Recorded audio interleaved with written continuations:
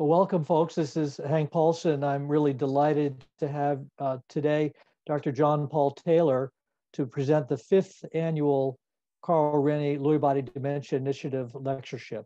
The Carl Rinne Dementia Initiative began because his wife, Tamara Reel, recognized that the diagnosis of Lewy body was hard to make and that their family went through emotional turmoil as the diagnosis was a mystery for a number of years.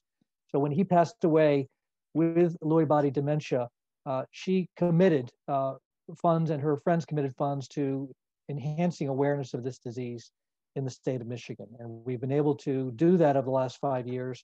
And part of that has been having an annual lectureship of a leading expert in dementia with Lewy body disease or synucleinopathies in general.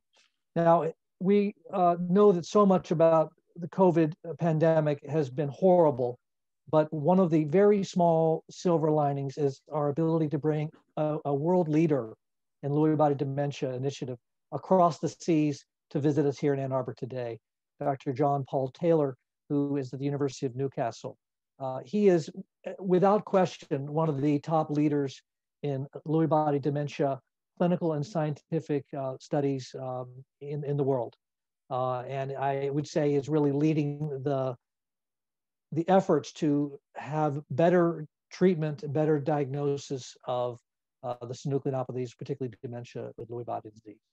He is a professor at Newcastle. He received his PhD in neuroscience from Newcastle University, his MRC Psych in psychiatry from the Royal College of Psychiatrists, and then received a certificate of completion of training in geriatric psychiatry in 2010. He has been incredibly productive, incredibly productive. It's quite real. 180 peer-reviewed publications and 2 books. He has received numerous grants for the work he's done in various aspects of Lewy body disease. I would say he does mechanistic studies of the key symptoms in Lewy body disease, including the basis of cognitive impairment, why there are cognitive fluctuations, why there are visual hallucinations, and all of this with a view to developing experimental medicine platforms to ameliorate these difficult symptoms. He's been involved in first trials that test electroceutical approaches to treating cognitive neuropsychiatric symptoms in LBD. And he has developed a very powerful management toolkit for Lewy body disease, which you'll hear about more today as well. Dr. Taylor, it is a delight for us to have you here today, visiting us as the 5th annual Carl Rinne Lewy body dementia initiative. We may have community members as well as healthcare professionals, as well as Alzheimer's disease staff in the audience, and we're delighted to have you here today. So I'll turn it over to you. Well, thank you for that amazing introduction, and it's fantastic to be with everyone, even if it's a sort of virtual setting. And I hope one day in the post-COVID world to be actually coming to see you all for real. So no, thank you again for having me. So this is where I get technical and try and share my screen. So if you just give me a moment, we should be able to.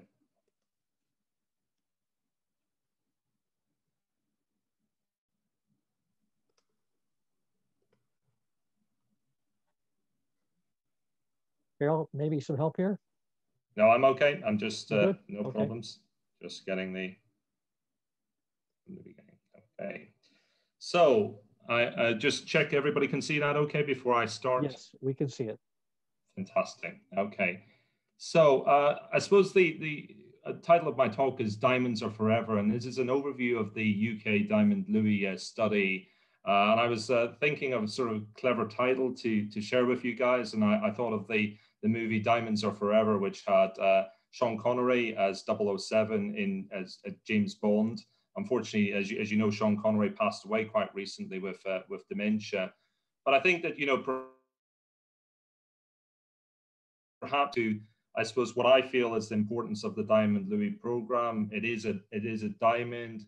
It is going to be of hopeful value, and I think also potentially will have longevity for us and for patients and their families living with Lewy body dementia. So just some brief disclosures. I hasten to add that they don't have any bearing upon the current presentation. So before delving into the Diamond Lewy program, I thought I would just sort of set the scene with some of the nomenclature in regard to Lewy body dementia, and sort of say what I'm going to be talking about, LBD, includes both dementia with Lewy bodies and also Parkinson's disease dementia. So Parkinson's disease dementia being that dementia which occurs after the establishment of Parkinson's disease, and then dementia with Lewy bodies where the dementia either occurs before or concurrently with the Parkinsonism, or certainly within 1 year of the onset of the motor symptoms. Now, I appreciate there's a little bit of a sort of false dichotomy here with regard to, DOB and PDD, and certainly from a mechanistic and pathobiological sense, there's huge overlaps between the conditions. And hence also as well, the clinical profiles and how we manage and treat the conditions. So I apologize if I sort of interchangeably use the term Lewy body dementia, DOB, and also PDD throughout my talk. So let's just look at DOB first, and one of the big problems, which I think is a problem worldwide, and that is the underdiagnosis of DOB and a lack of a systematic approach to management of this, and also, of course, Parkinson's disease dementia. When you look at neuropathology, 15 to 20% of dementia cases have evidence of Lewy body pathology. Yet when you move to looking at antemortem diagnostic rates, the prevalence typically in research cohorts is around 4 to 7%. That's a lot lower than what one might expect from the autopsy studies. And what we don't know is what are the diagnostic rates in routine clinical practice. We know from Jim Galvin's work that there's a under-recognition and also a more complex road to the diagnosis. And furthermore, the quality of life for people who are living with Lewy body dementia, as well as their caregivers, is often lower compared to the other dementias. There's also significantly higher acute hospital resource usage in DOB compared to Alzheimer's, and also worse survival as well. So overall outcomes can be quite poor for DOB, unfortunately. Now, I'm just going to shift a little bit and look at the McKeith criteria for the diagnosis of dementia with Lewy bodies, and briefly mention this as this then relates into the Diamond Lewy context. First of all, there's a number of core clinical features, which you're all probably very familiar with: the presence of motor Parkinsonism, complex visual hallucinations, cognitive fluctuations, REM sleep behavior disorder. And according to the consensus diagnostic criteria, to make a diagnosis of probable DOB, you have 2 or more of the clinical features. If you are less certain, you can use the rubric of possible DOB, i.e. 1 core clinical feature. There's also a number of supportive clinical features which don't have the same specificity for DOB, but nonetheless raise the suspicion of the condition, whether that's neuroleptic sensitivity, autonomic dysfunction, other neuropsychiatric symptoms. Within the new consensus criteria, there are a number of biomarkers, and these include the FP-CIT DAT scan imaging to look at the nigrostriatal degeneration, as well as the MIBG cardiac scintigraphy to look at cardiac sympathetic denervation. And furthermore, also polysomnography, that gold standard to diagnose REM sleep behavior disorder. Now, again, looking at the diagnostic groupings of either probable or possible DOB, the addition of the indicative biomarkers means that you can also make a diagnosis of probable DOB on the basis of the presence of an indicative biomarker plus just one of the clinical features. For possible DOB, you can have none of the clinical features, but you've got a positive biomarker. But there's lots of problems with diagnosing DOB, and these is just some examples. There's many more. First of all, there's often challenges with regard to insufficient neuropsychological evaluation. Taking a look at the example on the right-hand side here from an MMSE between an Alzheimer's patient and a DOB patient, they may score comparably in terms of the global scores, but when one drills down to it, there is differences in terms of the subdomains. There's also often early atypical presentations in DOB, patients who might present with a predominantly psychiatric profile rather than cognitive or memory problems.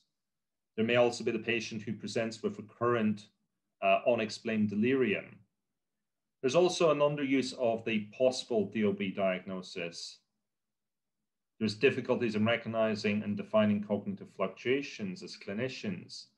And certainly in certain specialties, there's a lack of confidence in assessing motor symptoms. This is a big problem in the UK, where a lot of our DLB patients are seen by psychogeriatricians or psychiatrists who are not so comfortable with the formal motor assessment. There's also failures to ask about core and supportive clinical features, whether that's autonomic dysfunction, REM sleep behavior disorder, and osmium. On the PDD side, again, often due to the hustle and bustle of movement disorders clinics, there's often insufficient neuropsychological evaluation. Even if there is appropriate cognitive assessments, there's inadequate assessment of the functional decline in relation to the cognition. And then it's quite difficult sometimes to separate, is the functional decline related to motor worsening, or is it related to cognitive failures? We also know from the Diamond Lewy work, which I'll present subsequent to this, is that diagnosis is perhaps seen as less important in movement disorder service, given that there's a greater focus on the motor symptoms as opposed to the non-motor. And we've also seen a reluctance to use the D word or dementia word for people with Parkinson's disease. So this now segues into the Diamond Lewy program, which was led by John O'Brien, who was initially at the University of Newcastle and has subsequently moved to Cambridge University. And the acronym breaks down as improving the diagnosis and management of neurodegenerative dementia of Lewy body type. Bit of a mouthful, hence we always use the phrase DIAMOND. And the aim overall of this study was to bring together brief assessment and management toolkits and see if these can improve the diagnosis and management of DLB and also Parkinson's disease dementia, and also test whether these are fit for purpose in our real world clinical practice. The study ran from 2014 through to March 2019. So this is just the overview of the study. It was coordinated between the northeast of England and East Anglia, which is in the sort of southeast quadrant of the UK. And there was a number of interrelated work packages, which I'm going to go through as I talk. So looking firstly, sorry, I'm just moving my screen slightly, at the PPI element. This stands for public patient involvement. It's really important to say that this was a cross-cutter across all of our work packages. And this really was a key and integral element to actually the success of the Diamond Lewy program. And I can't emphasize that enough. We had a lay applicant involved in the beginning, writing the grant, communicating with the grant provider, as well as also having lay members and patient members of the study management group. This was supported by specific grant PIs, including Ian McKeith and Claire Bamford. And the PPI group was very active, meeting several times a year across the 5-year program. And they provided advice on the study materials, the toolkit design, ordering of questions, priorities and management, conducting workshops, newsletter contents, raising profile, thanking participants, looking at structure and content, providing feedback. And so I have to say it was an incredibly potent and important aspect to the study. So let's look at just the first work package here, which we wanted to address, which was how is Lewy body dementia currently diagnosed in the UK and how is it managed? And this work was led up by John O'Brien and David Byrne. David Byrne, you may know of as a movement disorder specialist based at Newcastle upon Tyne and is a world leader in the space of Parkinson's disease and also PSP. The John O'Brien, I should also say, is probably well known to you as a world-leading Lewy body dementia expert and old-age psychiatrist. So the objectives of this work package were really to look at the diagnostic rates and care pathways for DLB versus non-DLB dementia, as well as also Parkinson's disease dementia. And the methods involved a medical case note review across a number of different memory services, movement disorder services, and neurology services in various hospitals within the UK. There was consecutive note review over an 18-month period looking at for dementia diagnosis. This was titrated down then into individuals who had dementia, and then further titrated down to DLB patients.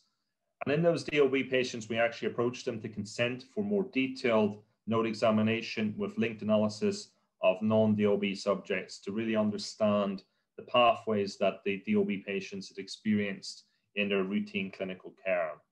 Now, I'm not going to present all of the findings with regard to the Diamond Lewy. We're still analyzing a heck of a lot of the data at the moment, but I'll give you some of the headline messages which were provided from that. Looking just now at PDD, we carried out a similar process, looking at case note review, looking specifically then for Parkinson's disease, and then within the Parkinson's disease cohort, if the diagnosis of dementia was made, and again, a detailed notes analysis. So the headline, what we came away with is that we found that overall between the northeast of England and also East Anglia, that on average, 4.6% of dementia subjects were diagnosed with DLB. There was a preponderance of males amongst DLB subjects compared to non-DLB dementia cases. Interestingly, we found that DLB prevalence was significantly higher in the northeast of England compared to East Anglia. When we drill right down to it, what there did seem to be was marked variation between different clinical services, which probably tunes back to individual clinicians and their comfort and confidence in diagnosing DLB. We know specifically in the northeast of England, because of the heritage and focus on Lewy body dementia over many years, coming from Ian McKeith and colleagues, that this has created a penumbra of enthusiasm in DLB, which probably contributes to the higher levels of diagnosis of DLB within the northeast of England. But it does show that there is marked variation. And I'm sure if you were to interrogate services in the US, you would sort of see similar levels of variation. Other headline results from this was that DLB as a proportion of all dementia was less common with advancing age. Whether this is a real effect or due to another factor, decreased recognition in younger patients, perhaps because of a more atypical profile or is just not suspected, is not clear. Or is there increased mortality with then censoring of the data? I mean, we're still analyzing that to get a sort of further handle on that. Looking at the sort of variation in the sort of between the regions, there was also a variation in diagnostic thresholds. The use of the possible DLB diagnosis was really quite uncommon. And cases in East Anglia, to make a diagnosis of DLB, probable DLB, they expected many more core features. Conversely, they tended to do less imaging compared to the northeast of England. So again, reflecting this variation in clinical practice for the diagnosis of DLB. So we've got a marked heterogeneity between these two regions and between services and how DLB is diagnosed. Similar to what Jim Galvin found, the pathway to DLB diagnosis is not straight. Over half of our DLB patients had a prior diagnosis before they ended up with the diagnosis of DLB. The time taken to referral to DLB was longer than non-DLB dementias, and in this case, 376 days versus 177. Furthermore, the patients, despite the fact that there wasn't necessarily some of the indicative biomarker tests being done, there was a lot more structural imaging tests done in DLB patients before final diagnosis was made. So people were more uncertain about what was going on with these patients. Coming back to that point of the age effect, the younger the patient, the longer it took from the first appointment to the diagnosis in the DLB group. DLBs have more clinical contacts, both prior to the diagnosis and then subsequent to the diagnosis, again, reflecting the complexity of the condition. Interestingly, looking at the previous diagnosis of MCI before the dementia diagnosis, that was a lot lower in DLB patients compared to non-DLB cases, suggesting that the MCI pathway is not necessarily the norm for DLB patients. Now looking at PDD, between the different regions, we diagnosed just under 10% of Parkinson's patients with the dementia. There was no significant differences between the regions. Looking more broadly at the literature, this probably does represent and underrepresent the true prevalence of Parkinson's disease dementia, which we might expect more closely to be up around about 20–25% of Parkinson's patients, depending upon the cohort and the service. So again, an under-recognition.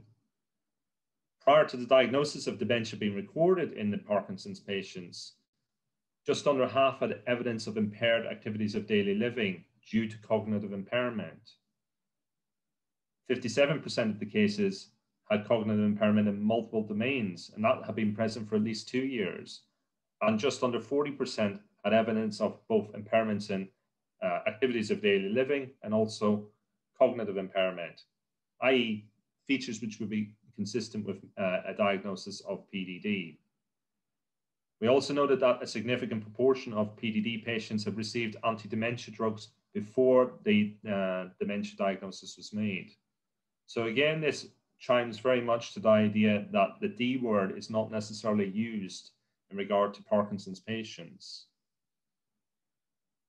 Okay, so just coming back to the Diamond Lewy program and looking at the other work packages. The next one was very much more of a qualitative question. What were the barriers and facilitators in terms of diagnosing and managing Lewy body dementia? And this work was led up by Claire Bamford, who is one of our leading qualitative scientists. Now, again, there's a lot of work which has been done in this space, so I'm just going to very much summarize this. The work package include observations in clinic, clinical interactions, clinical encounters, how clinicians transmitted the diagnosis, focus groups, interviews with professionals, also with people with Lewy body dementia and their caregivers. Some of the sort of key messages which were coming out was that from the professionals, what's the point of making a Lewy body diagnosis unless the management differs? Their overall, and I think we've spoken about this a little bit earlier, is that there's a real lack of awareness amongst professionals of Lewy body dementia and a lack of understanding that we need to make systematic inquiry of the symptoms or how we approach the management. Similarly, people with Lewy body dementia and their caregivers were very limited in their knowledge of Lewy body dementia. Many of them that had never heard of it. And I know certainly the LBDA always says that Lewy body dementia is the most common dementia you've never heard of. There is no idea to manage the common symptoms or to make linkages between the diverse symptoms that patients may experience, for example, constipation, urinary difficulties, reflecting that these are actually symptoms which are related to their Lewy body disease. They also reflected on challenges in maintaining social contact and activities and feeling very isolated, not knowing anybody else with the condition. And overall, there was a general sense from everyone that there was a fragmentation of care, fragmentation of services, no linkage between psychiatry, between neurology, between movement disorders, geriatrics, and so forth. Okay, so I'm moving to one of the other work packages, which I suppose leads into this question: can we improve the diagnosis of Lewy body dementia? And this was work led by Alan Thomas, a psychogeriatrician in Newcastle. And we developed a number of assessment toolkits for improving the diagnosis of Lewy body dementia as part of the program. And these have been published and are freely accessible. It was revised more recently, these assessment toolkits, in light of the new McKeith consensus criteria. If you want to find them, just type Diamond Lewy into your favorite search engine and you'll be able to access all the resources. And I will keep iterating this as we go through. So I appreciate this may be a little small on your screens, but this is just an example of the assessment toolkit for DLB. You can see it is a very structured a toolkit which can fit into paper-based notes or can be converted into for use in electronic medical records. And it's a very much a simple tick box exercise looking at providing a structured way for the clinician to assess the different symptoms to then come to the conclusion of whether there is probable DLB or possible DLB. There's also one for Parkinson's disease dementia. And we also have a number of questionnaires which are looking at each of the core symptoms. For example, here, cognitive fluctuations in REM sleep behavior disorder. And these are based on validated questionnaires which are used for these different symptom domains. And again, very simple structure of yes, no answers for clinicians. And I think this lends itself quite nicely for people who are maybe less experienced clinically, or people, certainly in the UK, a lot of our dementia services are run by nurses and other sort of allied healthcare professionals who may not be so familiar with some of the more memory clinic or neurological questions which need to be asked.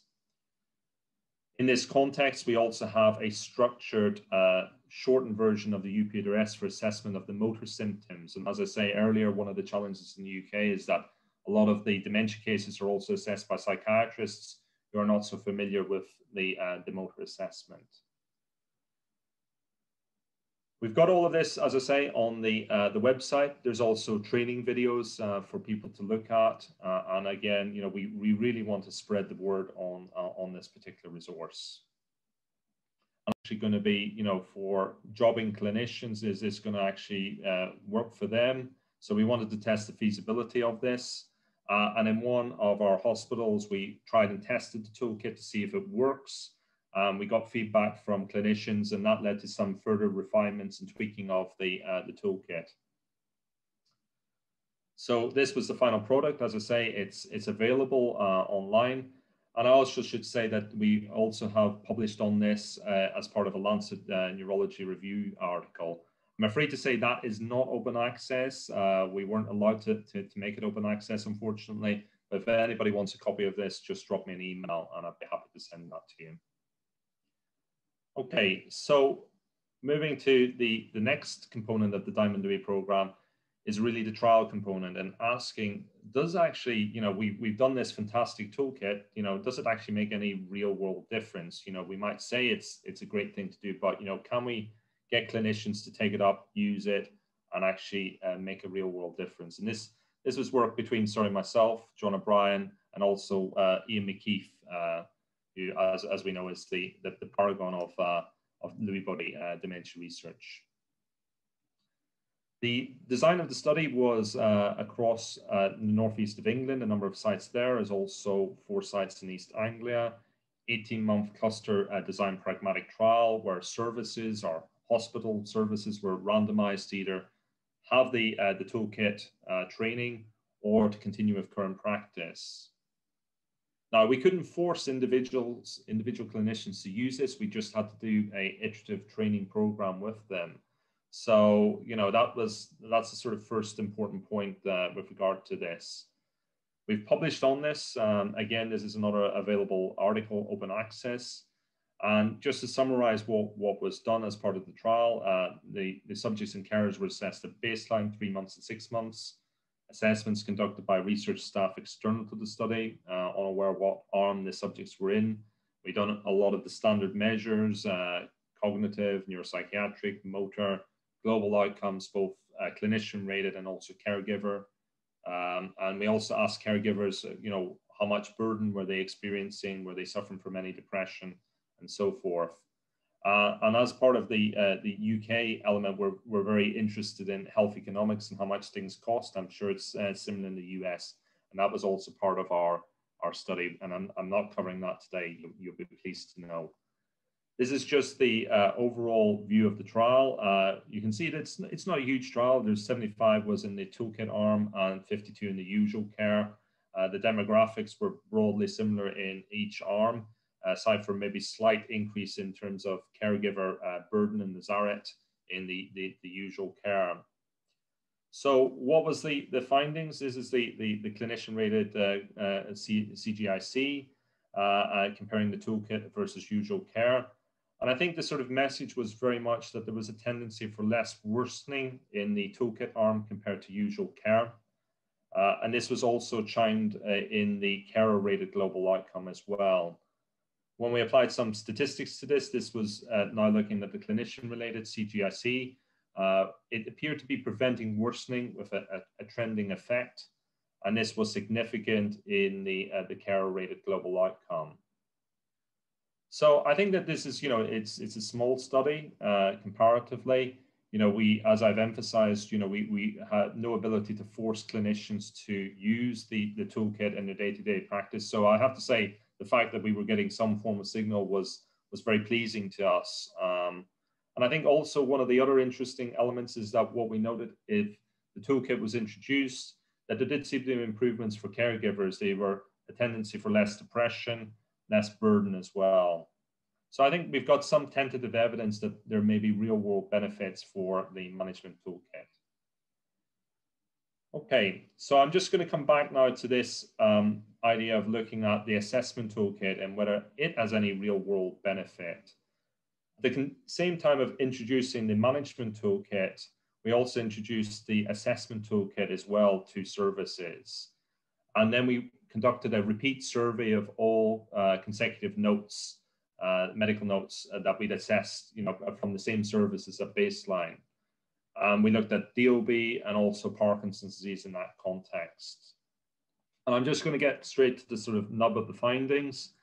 And this is work which we're hoping to publish quite soon, is that overall there was a suggestion certainly of the introduction of the assessment toolkits that this helped improve DOB diagnosis compared to what we'd initially seen. So I think that's quite positive to say that maybe a systemized approach to diagnosis does help. We didn't see any changes in the PDD diagnostic rates, although when we've begun to sort of drill down to this, what seems to be is that certainly in the Northeast, there is no difference, although there is an improvement in the diagnosis of PDD in East Anglia. Part of that might reflect how services are set up, certainly in the Northeast of England with David Byrne's work and so forth. There's a strong recognition for making a diagnosis of PDD. So perhaps any gains from the assessment toolkit are going to be relatively more marginal. Whereas in East Anglia, what we have seen is quite a large increase in the diagnostic rates, or certainly, for PDD. So just to summarize things, I think there's an under-recognition, an under-diagnosis that remains a significant challenge for both DOB and PDD. Management is complex and difficult. We have produced, I hope, a number of diamonds to help with things, a structured assessment toolkit, or toolkits, as well as a holistic structured management toolkit. Now, coming back to my initial title, Diamonds Are Forever, at least for a while, I think we are looking at something which is being produced quite recently, but we recognize that this is a moving field. Excitingly, there's a lot more research which is coming out in the Lewy body dementia space, a lot more clinical trials. So I think we will have to continue to update and to develop this so we can have the management toolkit from 1.0 to 2.0 and beyond. And I think this is where we have to move beyond just our work and actually engage others in this process. And I think this leads into the next sort of question, which is actually, can we get an international perspective and draw in, for example, the fantastic infrastructure offered by the RCOEs, translating what is we've done in the UK to other centres such as and Michigan.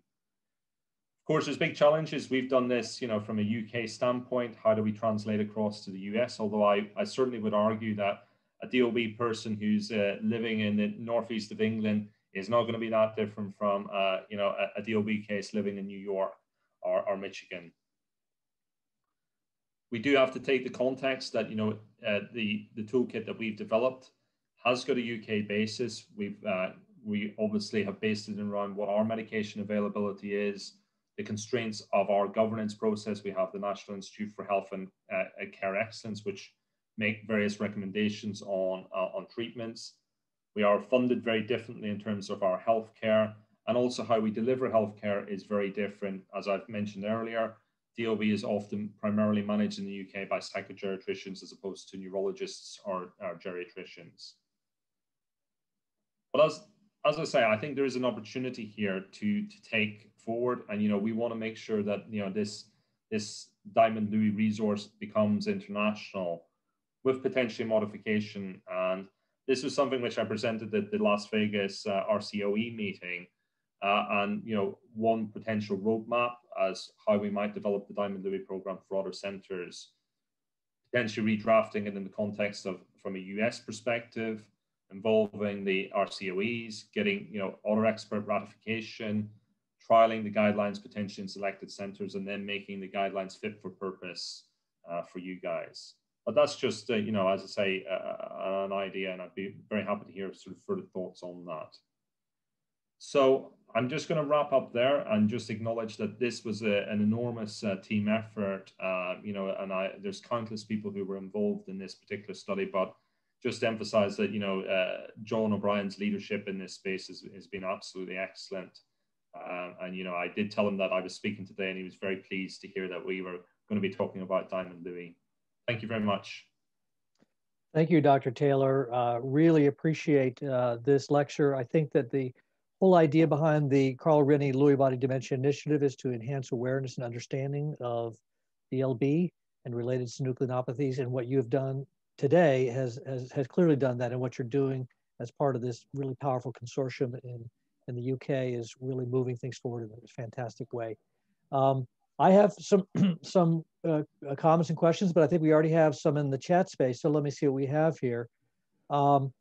Kevin, why don't you go ahead and mute yourself and answer your question, or ask your question? Yeah, sure. I definitely can't answer it, but thank you very much for your talk and for your time. We really appreciate it. A couple of questions. This is a really challenging study and topic to go after. Connor and Vickery in 2019 really did what I perceive to be a really intense intervention that was a nurse care led intervention on Parkinson's disease, where they really tried to improve quality of care in Parkinson's disease. And they did improve quality metrics. They increased time with the patient in phone calls and one measure of depression, but the major outcomes, motor function, quality of life, and well-being did not have any impact. So how do you think that your intervention and your work can compare with that? Is it something where we might increase metrics that we don't know if they're going to actually meaningfully improve patient outcomes yet? I mean, I think that's a difficult question. Again, that might be the sort of the vagaries of the different studies, just as a natural process. One thing I would really sort of want to emphasize here is that the management toolkit is not a more intense package of care. I think that's really important. We were very clear about that. This is about simply embedding good clinical practice on a day-to-day function. So just making sure people bear in mind to ask about constipation, ask about urinary difficulties, make sure you've covered those elements. We weren't looking to do anything, you know, above and beyond that. It was just making sure that people did things that they should be doing really as part of the day-to-day practice. You know, again, you know, whether it's sort of you know, we didn't really see that quality of life. I mean, we did see improvements as it were in the caregivers.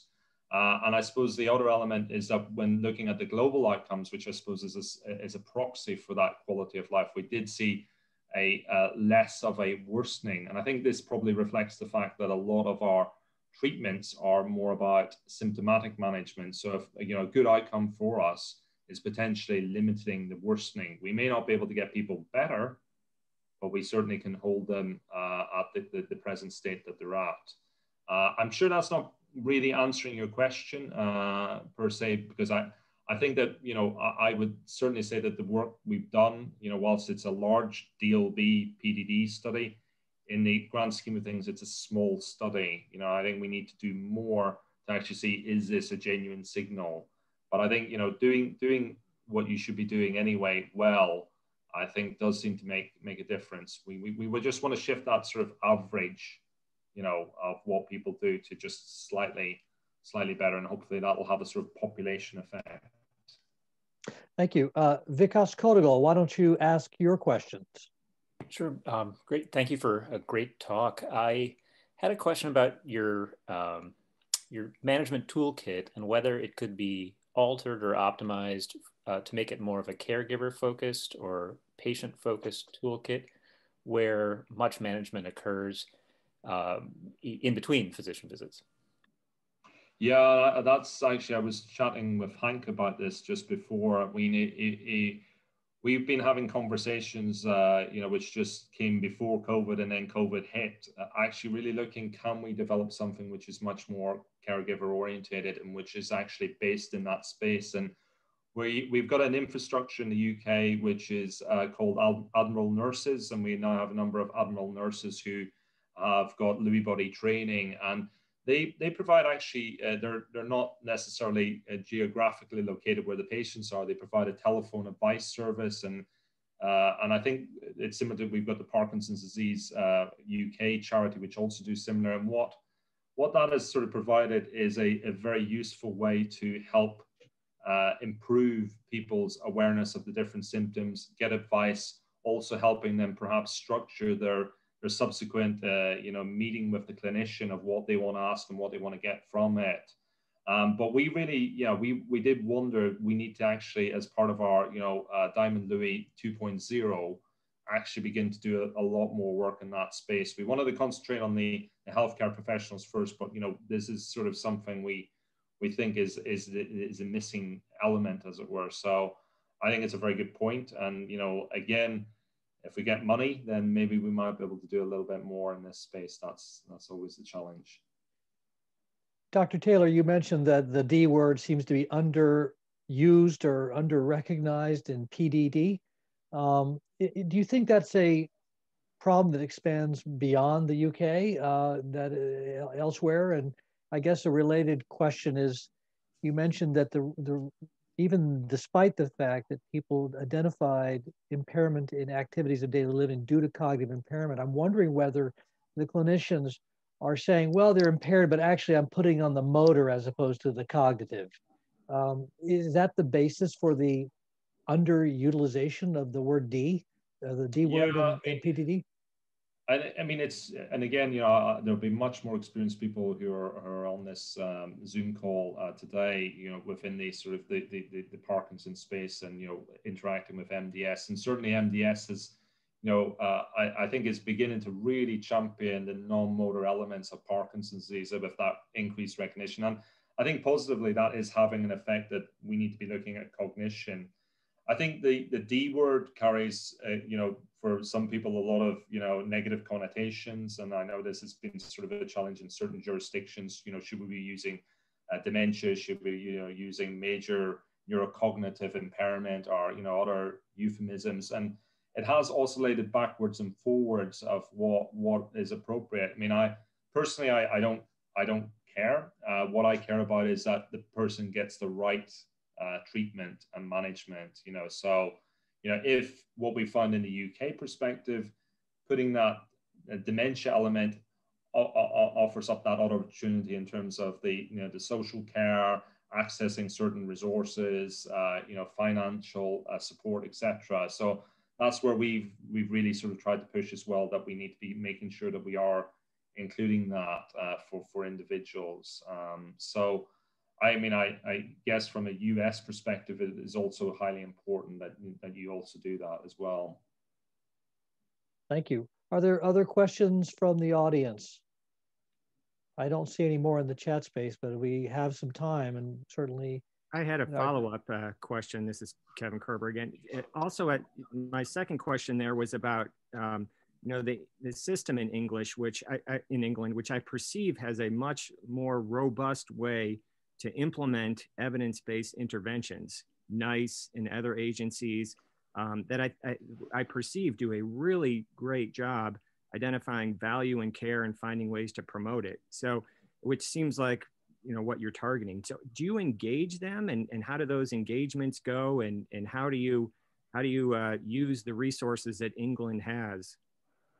Yeah, and I mean, I think, I suppose I am quite proud of our system. We are, with our NHS, a relatively, unified structure and network. And that means that, what is top-down directed, for example, from NICE, can be implemented right across the NHS. John O'Brien, very handily, has been involved in the dementia guidelines via NICE. Unfortunately, with the Diamond Lewy, the guidelines, we came out a little bit after the most recent iteration from NICE, but I think for the next version of NICE, we're certainly going to be part and parcel of that. So we do have very close communication, and certainly the work that we've done, which was funded by our sort of governmental NIHR, very much feeds into NICE. NICE will look at the evidence that NIHR is generating from its research programs into their recommendations. So we will have that opportunity to say, you know, this is the best practice that we want to be going forward for Lewy body dementia.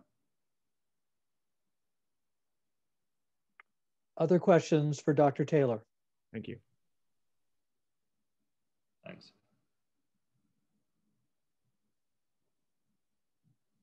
Well, if not, then I want to thank you once again for coming all this way to join us for this Carl Rinne Lewy Body Dementia Initiative 5th Annual Lectureship.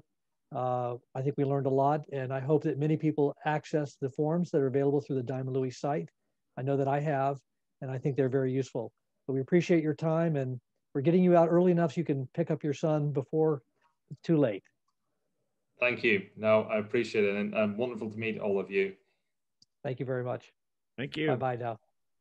Bye-bye.